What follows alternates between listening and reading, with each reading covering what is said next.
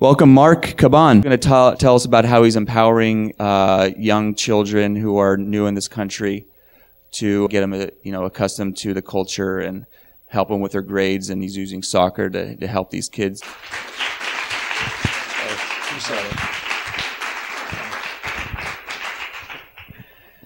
Okay, guys. So today, obviously, I'm coming here to talk about my life's work and what I'm doing with my life. And it's really intertwined with my personal narrative, which is why I decided to come here today and kind of tell you about my life story. It started in 1974, before I was even born, when my parents got married. A year later, the civil war in our country in Beirut officially started. It was a really bad war that lasted for 15 years and claimed the lives of hundreds of thousands of people. It left a really bad legacy of loss, and my family did not escape that legacy either. One day, my uncle, my mother's brother, was murdered along with my cousin and his wife, and that really scared my family and was the catalyst of getting out of the country. So I was one of the first people in my family born in the United States. This is me in Connecticut, and a little baby here. I actually still remember this day. I was terrified. I felt like I was drowning in the snow.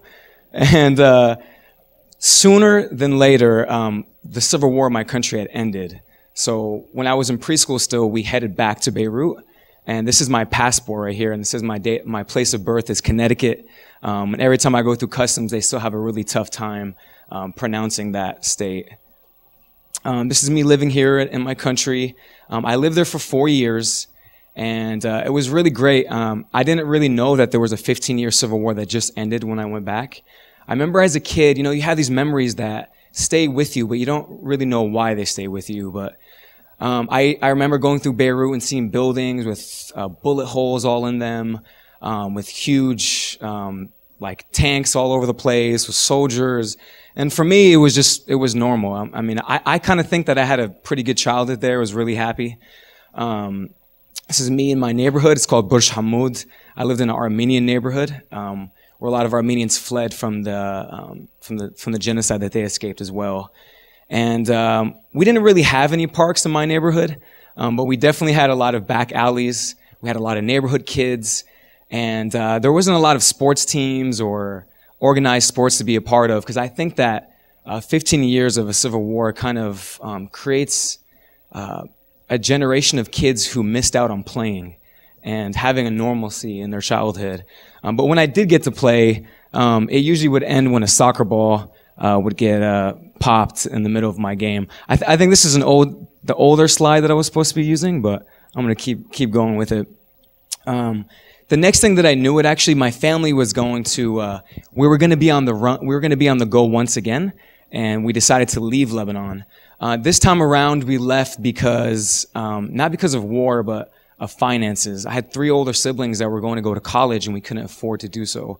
So we ended up moving to the United States, and San Diego, California would be my new home.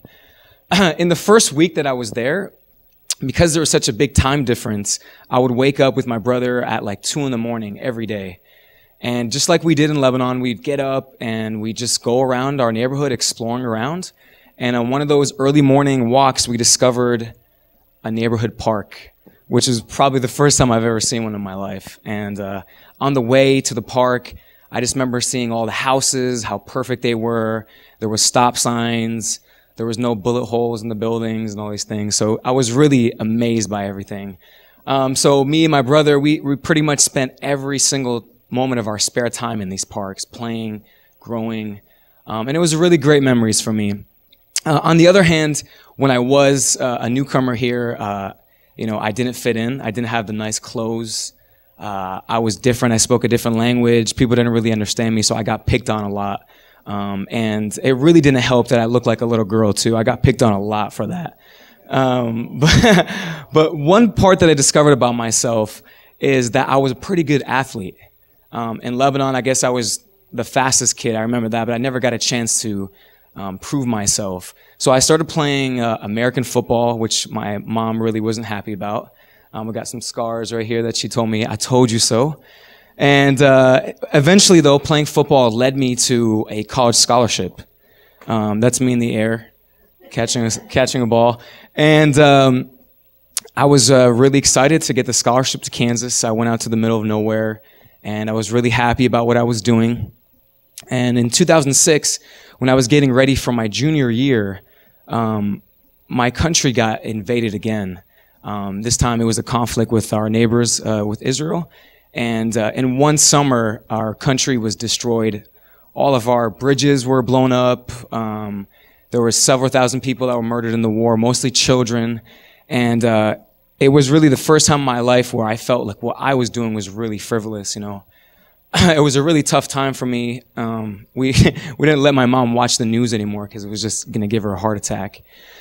So after the season, I went up to my coach and said, "Hey, coach, I'm going to go to Lebanon to study abroad. I really feel like I need to be there." And he gave me a big smile and said, "No way. Take a 5th year and then you can go do that at that time." So I gave him a smile and said, "Okay, yes, coach." I went home for winter break, and another coach called me up 2 days before I was supposed to go back to Kansas. Said, "You're coming back, right?" And I said, yeah, I'm coming back. I got my ticket and everything.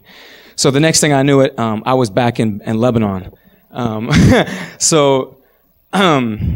Well, I was worried the whole time I was going to lose my scholarship, but at the same time, this is where I had to be because the guilt that I had was really overwhelming.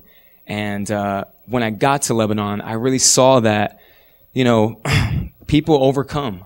You know, just like we overcame the 15-year war, that we're going to overcome this situation as well. And that really gave me a lot of hope. And it showed me that, you know what, it's one thing to be against a war or a peace activist, but there's so much to do afterwards. And that's really what inspired me to want to work with children and want to work with refugees of war. So after I graduated, I came back. Luckily, I got my scholarship, and it was okay. So I was able to graduate, and I wanted to go get my master's in refugee studies. So I applied to a university in Northern Africa in Egypt, and I got accepted. And when I came home to San Diego before flying out, there were some family situations that had to make me stay.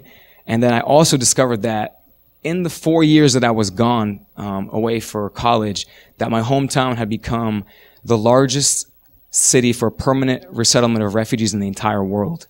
And over half of the refugees that come as children. So I was just really shocked when I discovered that. I also discovered that over half of the refugees that were coming were from the part of the world that me and my family came from, the Arab world. At this time, it was from Iraq, and it's described as the biggest refugee crisis since 1948 in Palestine with the Nakba. And so when I first came back, I started working as a refugee case manager, which was a really great experience for me because I got the chance to get the insight with the families, learn about them, see what they're going through, and it was a really great experience for me. Like we talked about, you know, San Diego, when you first think about it, it's really not the typical place you think that is a place for refugees. You think about great weather, you think about the beaches, and you think about the military tradition. Not a place for refugees of war to come and to seek refuge. So it kind of has a contrast going on there. But after I was working as a refugee case manager for a while, I decided that there was so much more to do with the kids, especially because when I used to meet with them, I saw a little bit of myself in them. Obviously, that I came in a different situation. My family came here by choice, and the families that are coming here are coming because of death threats and other circumstances that made them flee. But I could still see a lot of relation between the kids and myself. So what I did was I just gathered a group of people that I've known, and I told them about my initiative and what I wanted to do.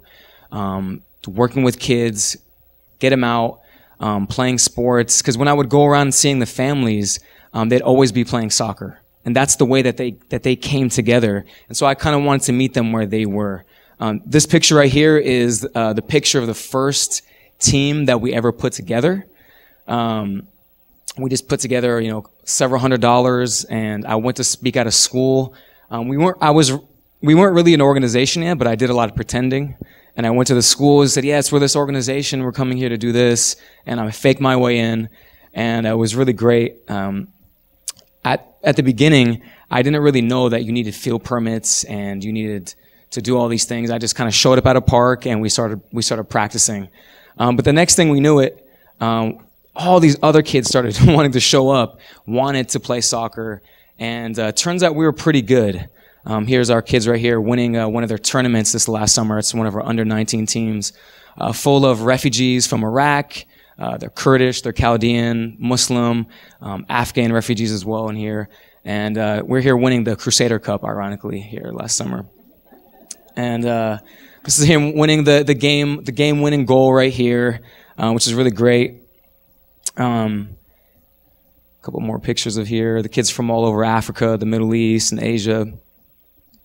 And this year, we're really focusing on a lot of on trying to get more girls into the program. Like I said, back home, we don't really have a lot of opportunities to play, and so especially not girls. So we're doing an extra outreach to reach out to the girls this year, and we're really excited about that initiative. So one of the things that the refugees don't know when they're being resettled in San Diego is that the city that they're being resettled in is one of the most park-poor communities in the whole county. It's called El Cajon. And we really fought for the right to be in these parks.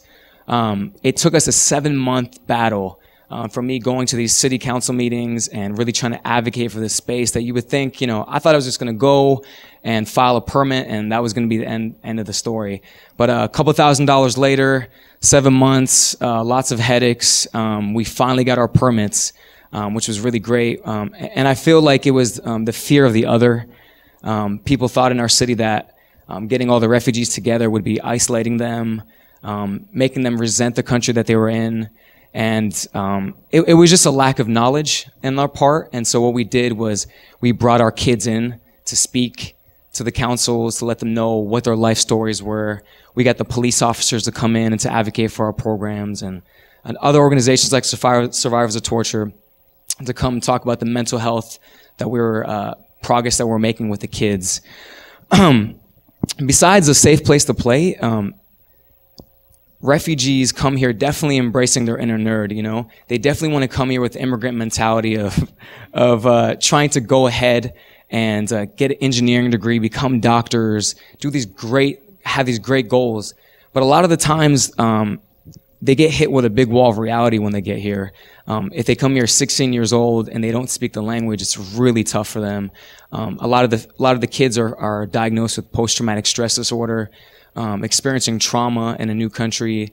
Their families are very stressed out. They've been reduced to being an engineer or a doctor to coming here and being lucky enough to work at a gas station. And so they're really struggling. And for these reasons, 1 in 4 refugee students in America actually drop out of school. So what I decided to do was to link up playing sports and education. So pretty much we call our kids scholar athletes, and we try to have them be really excited about learning.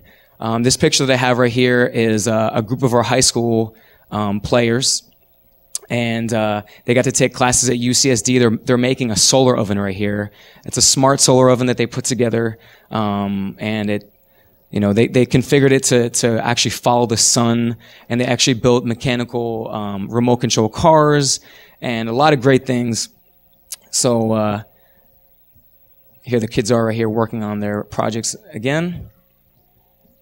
And so it's really exciting. I had a couple other pictures on here that I couldn't show you guys, but there's one story that I would really like to share of a young man from Afghanistan that his father died about 5 years ago when he was in Iran as a refugee, and the Iranian government has a policy where Afghan refugees are not allowed to go to school. So this kid literally spent his entire life walking 2 hours to work every day and washing dishes for 10 plus hours, 2 hours on the way back. And a year and a half ago, going on 2 years now, he moved to the United States and has been in our program ever since. And we just had a standing round of applause for him the other day in our education program because he got a 3.8 GPA. And the kid never got any formal education in his life. So it's a really exciting moment of what we're doing with the kids. I'm not sure if these are all the slides right here.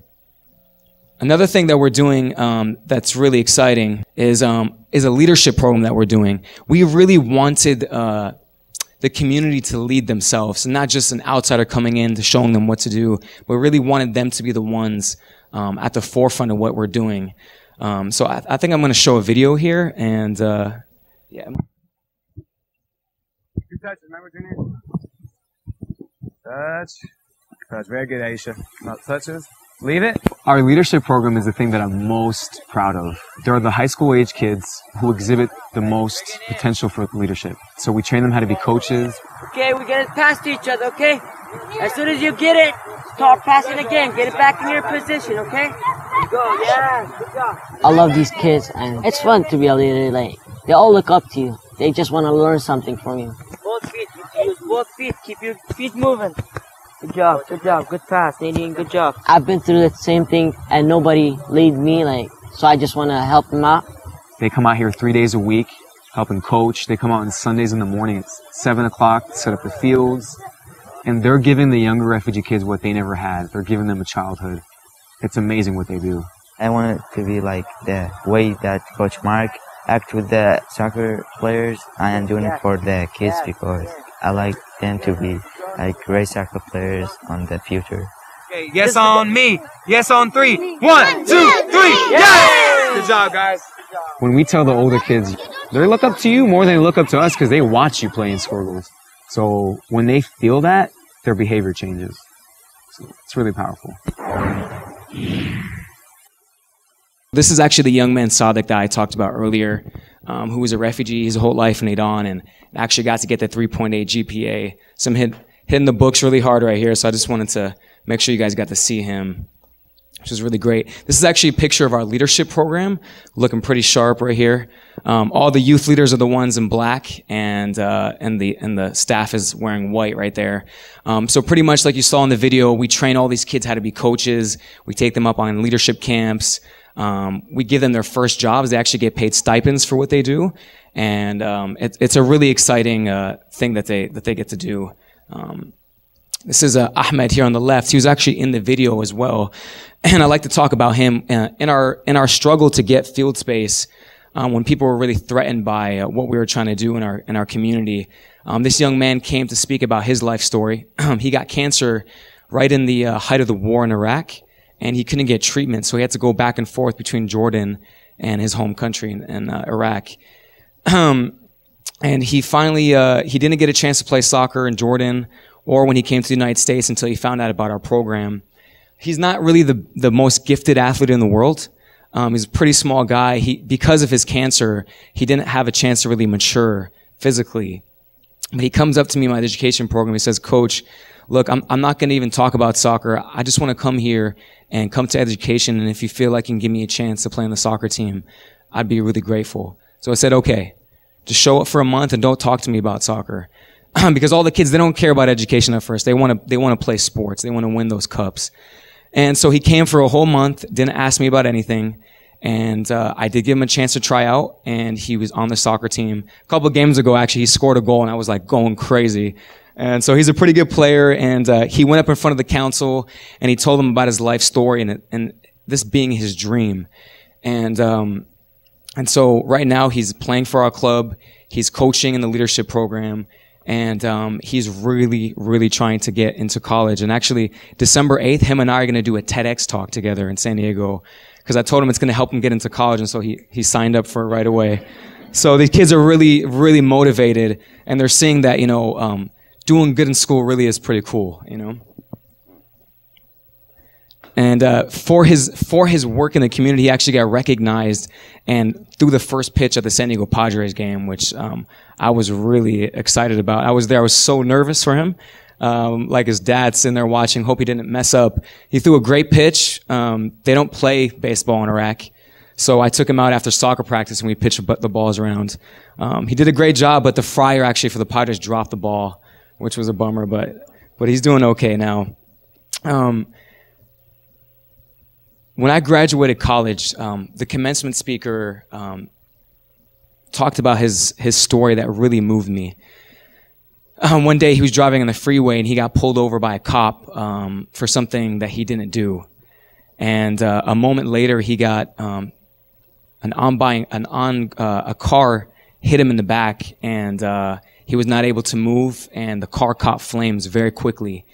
And there was hundreds of cars driving past him, and it was really obvious that he needed help. And he thought he was going to take his last breath when, out of nowhere, a man came in and took him out of the car right before it exploded.